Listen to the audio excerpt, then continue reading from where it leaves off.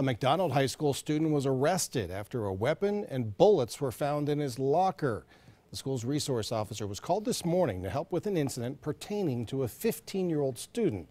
The high school principal then searched the teen's locker, and that's when the discovery was made. It was just two loose bullets that were in his locker, actually in a bag in his locker with the knife, which was like a folding knife that you would clip on your pocket.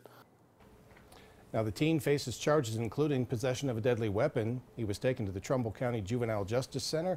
Investigators say parents of other students should have received a phone call this afternoon, giving them more information about the incident. The classes will go on as normal tomorrow.